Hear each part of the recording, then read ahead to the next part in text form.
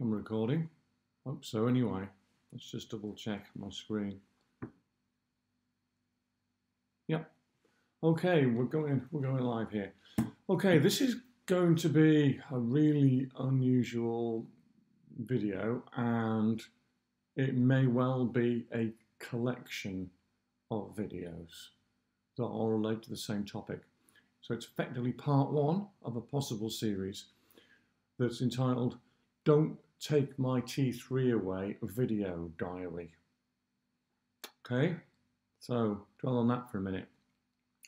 My name's Paul Robinson. I'm the author of 3 thyroid books. The most recent one is the Thyroid Patient's Manual. My first one was Recovering with T3, and I followed that one up with the CT3M handbook before doing the recent one, the Thyroid Patient's Manual. So that's who I am. I work online with thyroid patients. I have done for many years, and I do some private consults as well. I've been on Liothyronine, T3 only, for about 20 years. I take 60 micrograms a day. I take this UK Liothyronine, the one that's been in the press, the one that's caused all the problems with pricing. And it works. Basically on Levothyroxine, when I was on T4, which I was for about 7 years, I just got more and more ill. All my hypothyroid symptoms remained, and I ended up basically having to sleep for multiple hours a day, trying to stay in work, but often I would be passing out through low cortisol issues as well as the thyroid issues. And I worked less and less and less, and eventually they medically retired me because they thought I was dying. My doctor thought I might be dying. I'd lost nearly 30% of my body weight. I'd gone down from about 12 stone, 12.5 stone to about 8 stone or just over 8 stone weight. I'm not going to convert that in my head to pounds for those in America, but basically I lost 30% of my body weight, and I was already relatively slim to start with. And I was just desperately ill, fatigue beyond belief on levothyroxine. I couldn't go up the stairs without having to stop part way on my hands and knees. It was that bad. And when I wasn't in work, I would try to do a few little jobs, including go out to do a little bit of shopping with a little shopping bag. And often I'd be so ill I had to sit down in a store somewhere on a chair, and maybe sometimes ring for a taxi to get me home because I was that bad. So it was dreadful, and eventually worked out that I needed T3. I persuaded my GP to give me a trial, and I shortly afterwards saw an endocrinologist, a really good endocrinologist, I thought at the time, and having seen many who just didn't get it. They all just told me my labs were normal and I had chronic fatigue syndrome, or ME. Anyway, I was on T3. The endocrinologist agreed I need to be on T3, and I slowly got well. I had to work out how to use it, which is all in my book, Recovering with T3. But that's how it happened. It took me about 10 years to get well. I lost 10 years of my life from about age 30 onwards. And then even after that, it took me several years to get really fit again. Okay, so what's happening in the UK? Well, we've got this issue, for one thing, with the UK Liothyronine product. And its price has gone up, basically because it used to be a non-generic T3 produced by GlaxoSmithKline. The patent ran out. They sold the rights to this to another company, and that company has basically been price gouging ever since. They've upped the price and doubled the price and doubled the price and doubled the price, and so it goes until this thing here is I'm not sure exactly how many hundreds of percent now higher than it is anywhere else in the world, but on the continent, France, Germany, and other places in Europe and in the US, almost everywhere, T3 is a relatively inexpensive drug. In the UK, it is not. It's very expensive. Our local area authorities, known as clinical commissioning groups, or CCGs, don't like it. It costs them a lot of money per patient. They're trying to cut down on what it costs. But also, there's a mistaken understanding amongst many endocrinologists that T3 isn't required. Now, that's a bit weird because I actually got really well on it, and I've taken T4 a few times since I went on T3, and it makes me ill every single time. And I know this is true for many, many, many other patients. Some endocrinologists, though, think T4 monotherapy, thyroxine or Synthroid monotherapy is always required, and it always converts very well to T3, the active hormone. That's if they even worry about the active hormone, and that's all that's needed. And of course, Synthroid or Levothyroxine T4 is a lot cheaper than Liothyronine T3. So, what's happening in the UK? Well, the endocrinologists and the CCGs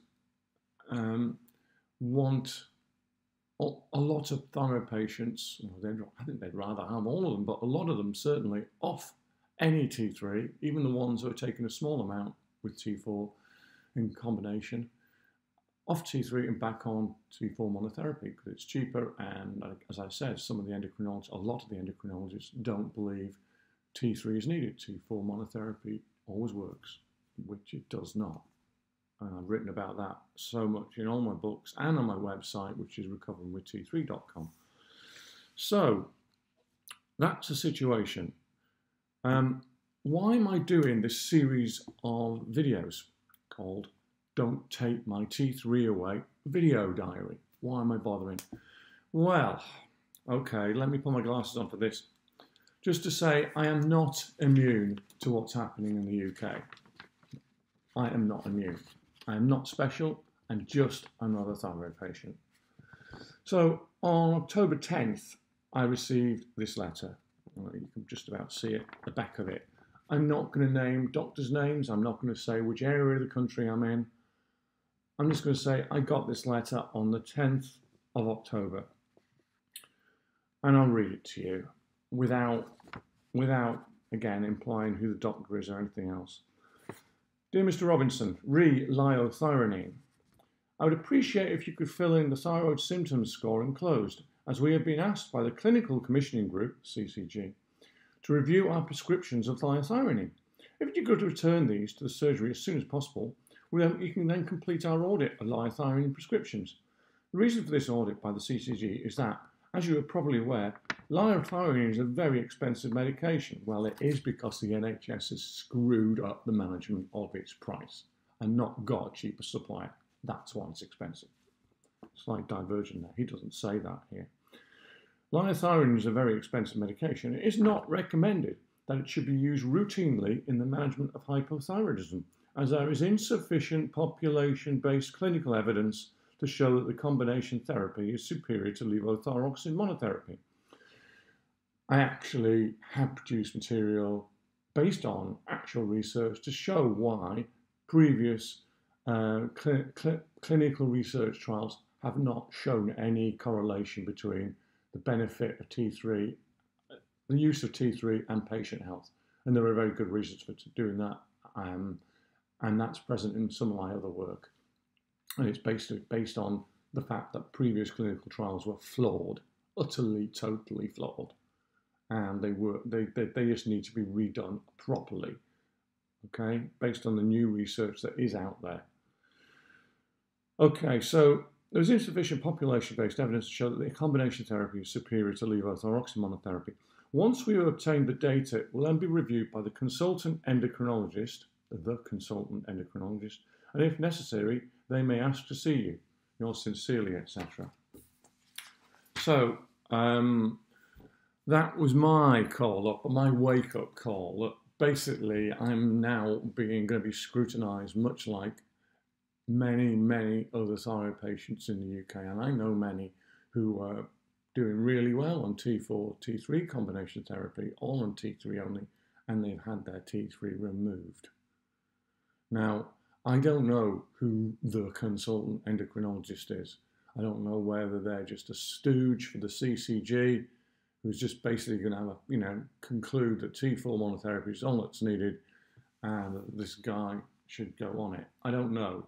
All I can tell you is when I got the letter, I was probably fairly unwell for 3 to 5 days.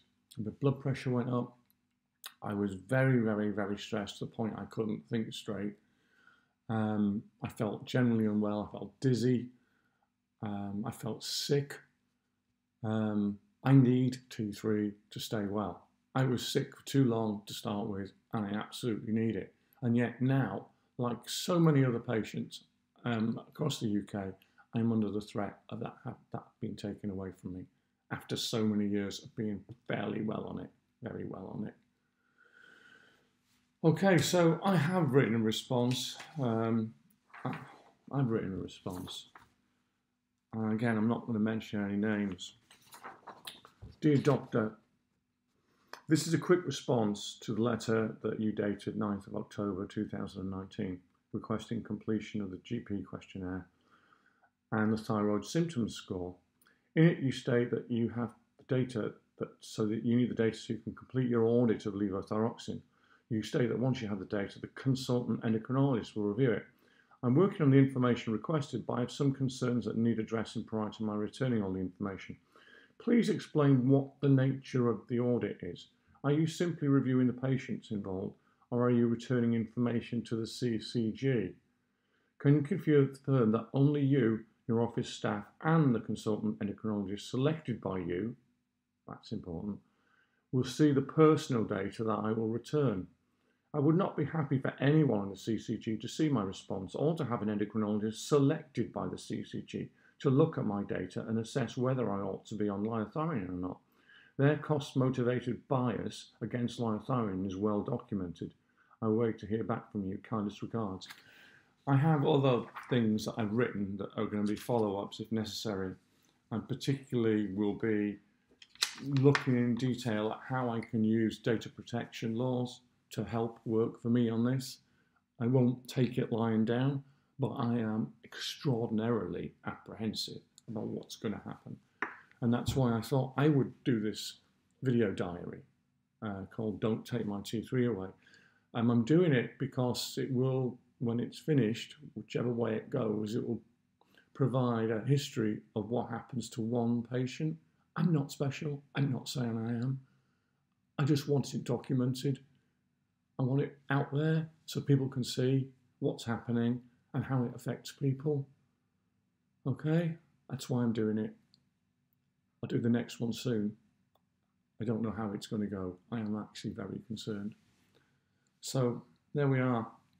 It's a right old mess here in the UK, and it needs to get sorted out because T3 is needed.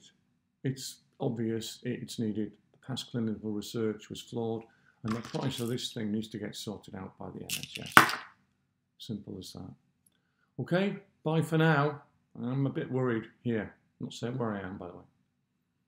Bye for now.